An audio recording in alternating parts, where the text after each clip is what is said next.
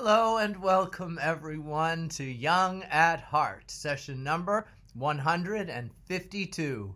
I'm Father James DeLucio of the Paulist Fathers, ready to offer you nursery rhymes, stories, songs, poems, Mother Goose, Aesop's fables, Lewis Carroll, limericks, larks, and other things to keep us all young at heart.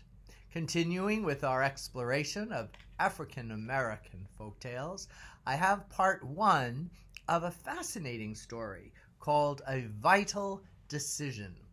You've already heard some stories in which they leave an open-ended question that you have to answer and debate.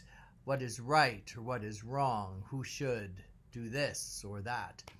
This one also, but the first half I find is most delightful.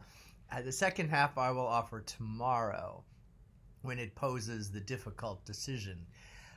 The first half has echoes of many different stories, so I hope that you will place in the commentary your own musings on which other stories this story sounds like, and there are several.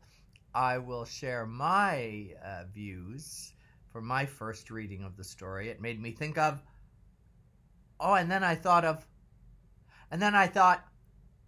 so hopefully you'll have the same thing. This is that wonderful intersection, cross-section of things that we see that no matter what our culture, we have so much in common with people everywhere. And that's how God made us, too. Yes. Once there lived a poor man who had 3 sons and 3 daughters.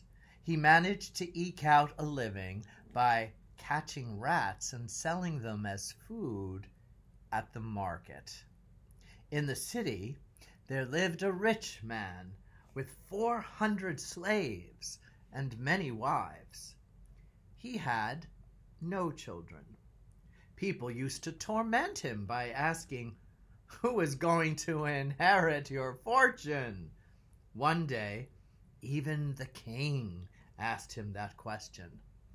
The man replied, "I have a son, but he is living in the woods. I am going to give him my daughter as his wife," the king replied. "And I will try to find my son," said the rich man. A few clarifications already. When we're talking about African civilization, like the ancient Hebrew civilization, they had slaves, but nothing like the European and American slave trade. Nope, nothing. Usually it was captives after a particular fight or tribal warfare. And from what I'm told, they were able to earn their freedom and weren't treated half so badly as here in these United States. So this story may go that far back, like biblical times. We don't know, but are you set for... There's already some similarities here. Let's see what you come up with. Now, the rich man had 200 men, but he ordered them to stay where they were, for he alone would go into the forest. Now, meanwhile, that very day, the poor man left home with his sons to catch the rats. And he told them, "If any of you let one rat escape, I will kill you." The sons dug around in the ground where the rats were living, and suddenly out jumped a rat, and the youngest of the boys tried, but couldn't catch it. The father was infuriated, and he took an axe, and he struck his son with it. Blood poured out of the young man's wounds, and he collapsed. "Leave him there," the father said.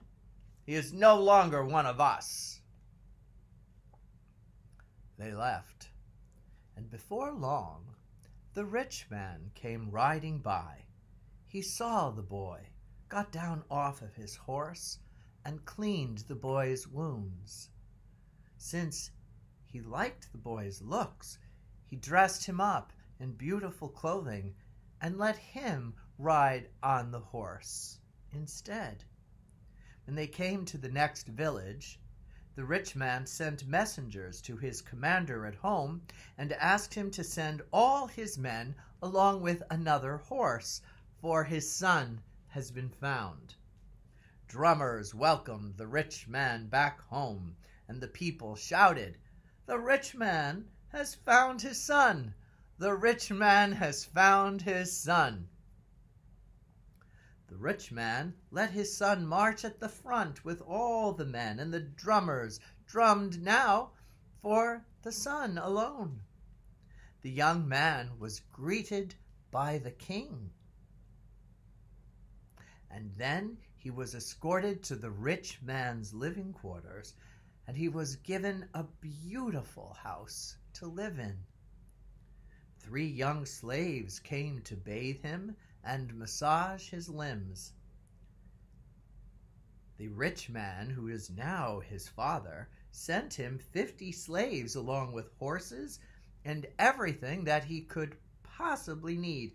The entire city celebrated the discovery of the rich man's son. Before long, the king sent over his daughter with her slaves. The young woman went to see this rich young man. She sat down next to him, and the two amused themselves for a while, but the son had no idea of what he was supposed to do. But after 3 days, he married the young woman, the princess, and the entire city celebrated, and before long, the young man had become, next to the king, the most beloved and most powerful man in the kingdom. And we'll stop there. Isn't that a delightful story? But it's only part 1, and it gets kind of disturbing when part 2 comes along. But never mind that. Tomorrow, as Jesus says, tomorrow has enough troubles of its own. Rejoice in this wonderful part of the story. It could even end here if you like. You can skip tomorrow if you want.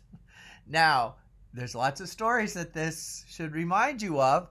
I hope you will type in some of your comments as we go along. Meanwhile, if you go out this evening, be sure to wear your mask, keep safe, and what else? What else?